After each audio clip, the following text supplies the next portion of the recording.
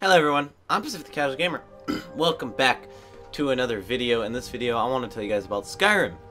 And Skyrim, it has awesome magic. It actually has good magic compared to some other Elder Scrolls games like Oblivion. We don't talk about magic in Oblivion. Magic sucks in Oblivion. But enough said. Why does Skyrim have a good magic system? And I think what it comes down to is the perk tree and the way that they use the perk tree. So normally, you know, in Oblivion, you level up and you have set perks for each magic level.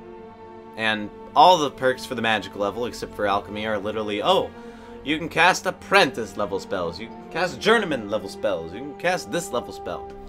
So in Skyrim, it works a little bit differently. In Skyrim, you have the main perks that allow you to just cast apprentice level skills at half the magic, or journeyman skills at half the magic, right? You have those basic ones, but then you have some weird ones out there. Take, for instance, destruction. Okay. There's one that I don't remember if it's fire or lightning. It's lightning. Lightning makes it so if someone hits a certain health, they just disintegrate and die. If you're casting lightning. Lightning also does magic damage. You have fire, which has a burning effect. And then when someone gets to a low enough health, they just run around on fire. Frost ends up freezing someone. And it does more than just frost damage, it does stamina damage too. So you have to think about your spells more. Alteration has perks that make it so you absorb spells, you have magic resistance, and your stone flesh, or the other skills that are like that, are more effective if you don't have any armor on. So it kind of makes you think about the way that you play a little bit more, and the perks that you choose a little bit more. Now you can power level yourself to get all of the perks in the game, but that takes forever. But there's more to it than just, it's this type of damage, or protect against this. Right? It's more than that. It's, okay, you can protect against normal damage, and if you take off your armor, you protect against more damage. Conjuration. If you use bound weapons, they also have soul traps. You don't have to worry about casting soul trap anymore if you use bound weapons.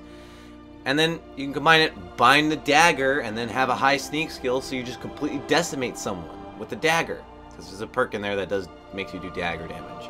Right, so it's all these things in Skyrim that add on top of the magic system, other than it's a conjured sword and you have a high sword skill. You just cast a fireball at that guy and did X damage. It's more than that. It's the perk system, and it makes it unique, and how it interacts with other skills and the metas that you can make in Skyrim. That's why the magic system is awesome.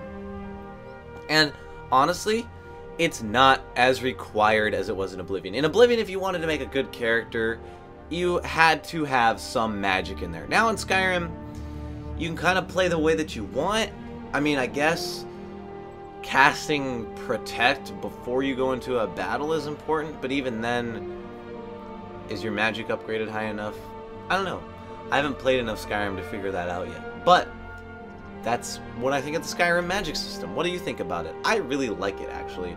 I kind of think it's perfect enough to where it's not overcomplicated, but it's not super simple. It's kind of in between, and it's a good meta type game.